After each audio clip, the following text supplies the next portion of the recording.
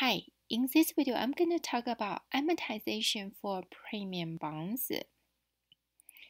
So basically, if you buy a bond at a premium, then the premium amount you can amortize through the rest of the term to the maturity. Let's see, this is required by IRS.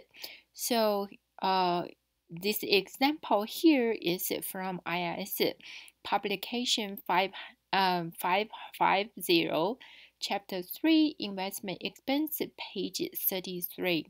So you can find it there. So basically, IRS say here is how to figure out the amortization for the bonds issued after September 27, 1985.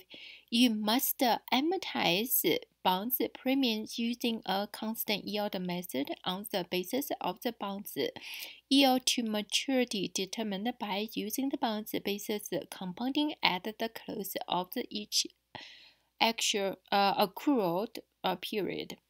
So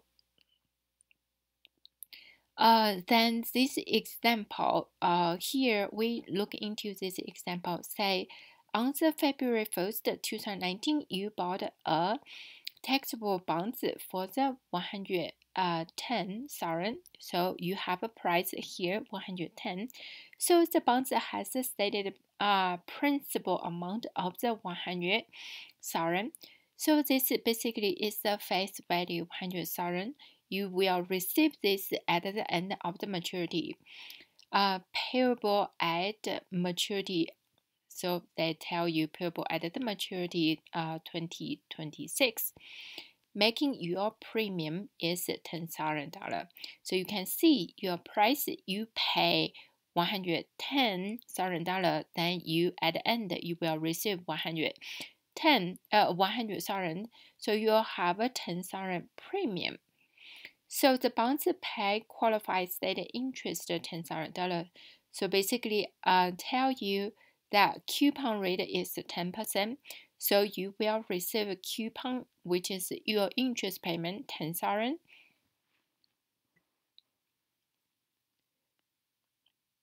Then your yield is 8.07439% compounding annually.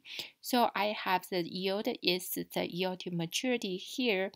So usually they don't tell you the year maturity. So based on that giving all this information, you can calculate the year maturity. Just so quickly show you here, they bought this bonds in 2019 February, so mature in 2026. So the rest of the term is 7 years. Once you have all those information, you can calculate your year maturity. Use this formula.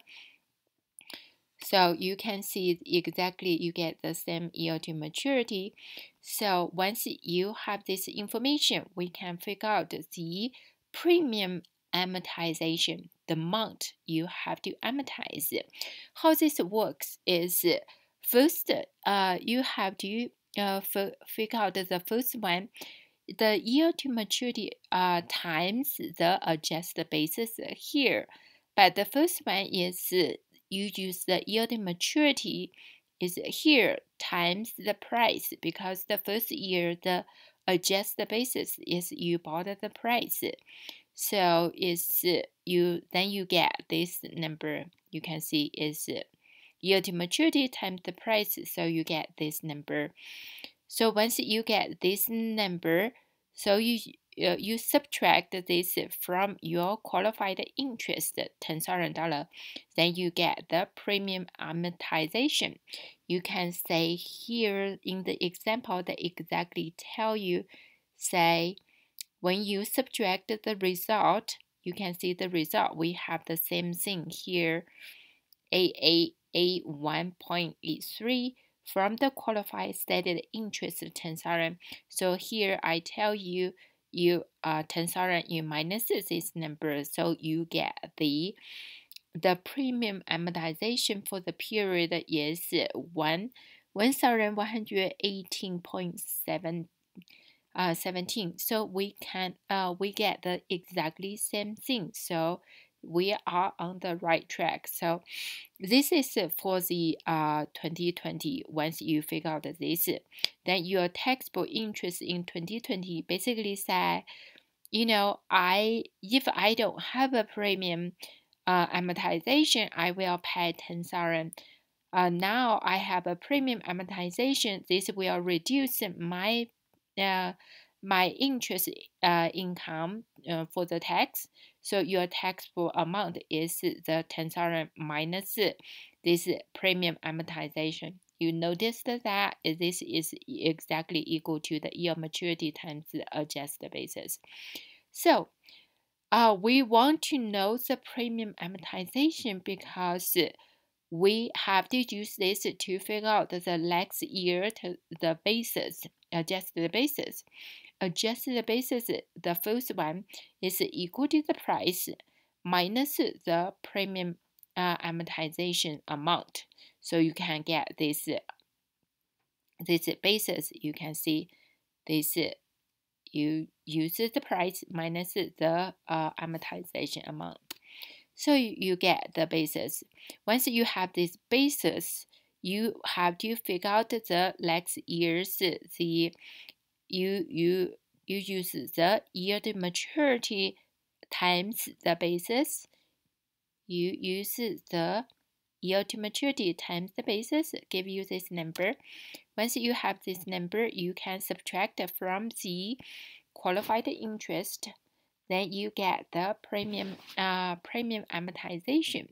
So then you have your taxable interest is 10,000 minus the premium amortization. You get the taxable interest income, right? So the same thing, you go to the 2022nd, so the third year. So basically, it's the same thing. You use the year to maturity times the last year basis. You give you this number. You use this number, subtract from the qualified interest, give you the premium amortization amount. So you can see your adjusted basis is reduced by your premium amortization each year, all the way until the maturity. So this at the maturity, your basis exactly equal to the face value. That way you do not recognize any gain or any loss at the end.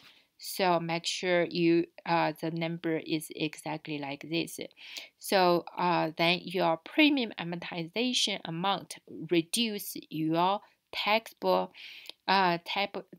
income on the interest. So that's how you do it.